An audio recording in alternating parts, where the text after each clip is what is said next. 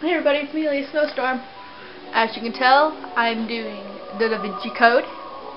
This is actually a game for the original Xbox, and I'm going to do my best to beat it in one day. So yeah, this should be very fun. Once again, I apologize for the very shitty quality. This is once again filmed with my digital camera. And so, let's get started. New game. A few of you might actually recognize this game from either seeing the movie or seeing the movie and reading the book. Me, I've done all three, even though I just started reading this book middle of November? No, October. I started reading this book in October. And I really liked it. I might actually break in with a few snippets from the book I have right beside me. I don't know why. This game is actually rather close to what the book and movie are. And I never actually realized that until I actually read the book. So yeah, let's get started. I will be making sure this will be a 100% walkthrough. I will be getting every single thing. And I will be showing you the extras at the very end. And I will be very quiet for the cutscenes.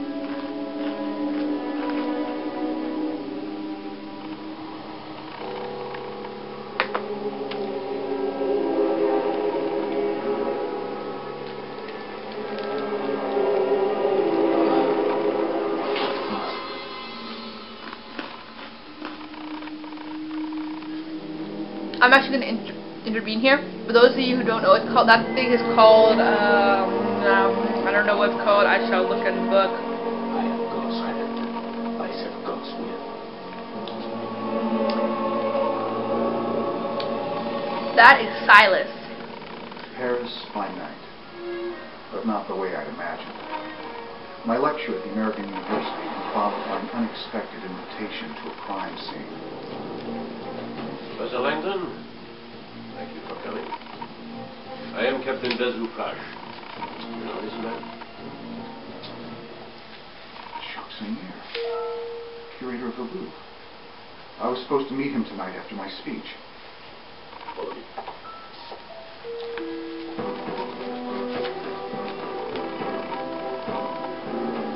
It seems Monsieur Sommier quite a fight. Random flashbacks. Run, old man, run! Save yourself! So nearly on the way.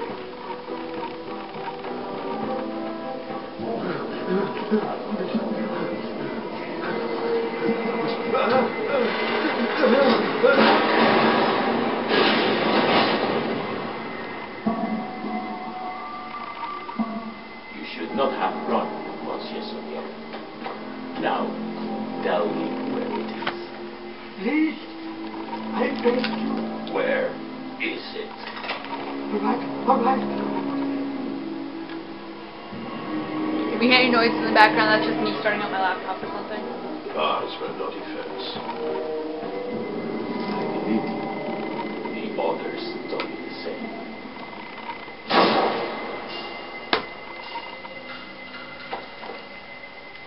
And those of you who have read the book and seen the movie, he is not dead yet.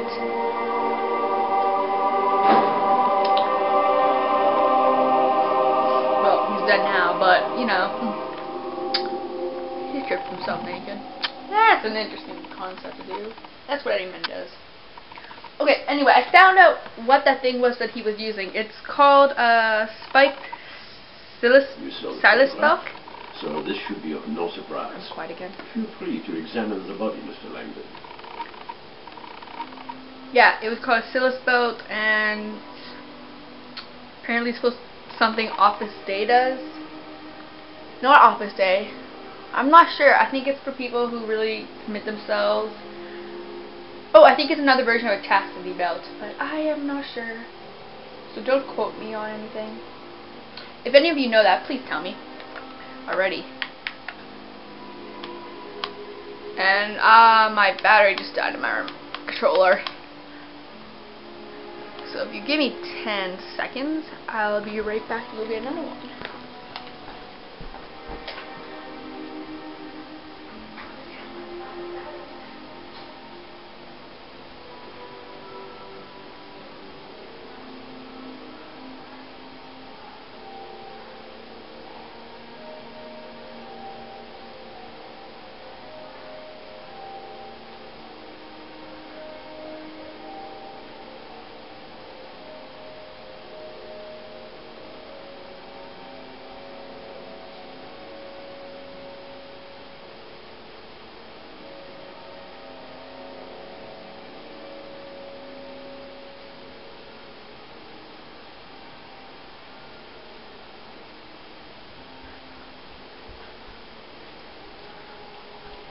Alrighty.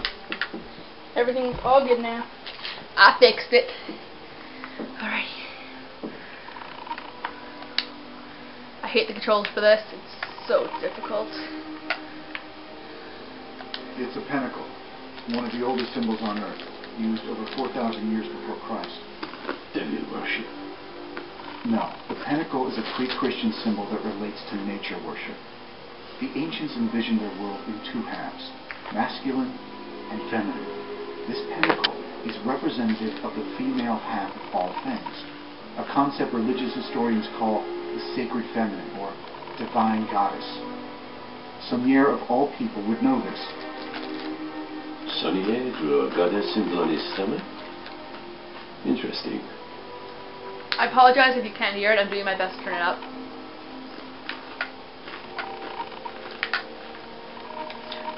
I think there's like 5 sections that you have to examine.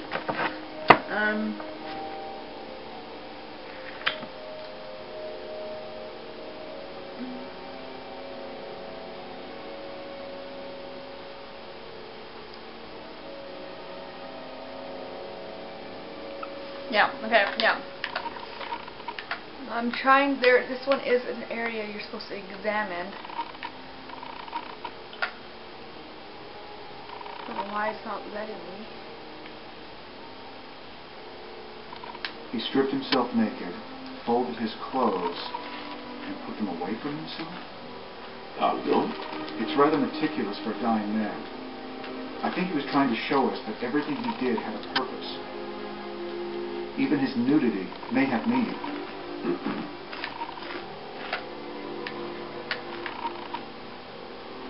The position of his feet reinforces the reference to the pinnacle and the sacred feminine. I beg your pardon? Replication. Repeating a symbol is the simplest way to strengthen its meaning. Jacques Sonier positioned himself in the shape of a 5-pointed star. Interesting analysis. What do you think about the use of his own blood as ink? Oh, there's only 3 parts. Obviously, I was wrong. Nothing else to write with. Actually, I believe he used blood such that the police would follow certain forensic procedures. I'm sorry? Look at his left hand. He's clutching a large felt-tip marker. It smells like alcohol. Sonier was holding it when we found him. As I told you, we have touched nothing. Which he lied Are about you because familiar he with is this a kind of liar. light? As you I don't know, like police use flash black bash. light illumination to search crime scenes for blood and other forensic evidence. So you can As I imagine said, I'll his be collecting surprise. everything here, including everything What the hell else. does this mean? That, monsieur, is precisely the question you are here to answer. Part of it looks like a numeric cipher. Yes, our cryptographers are already working on it.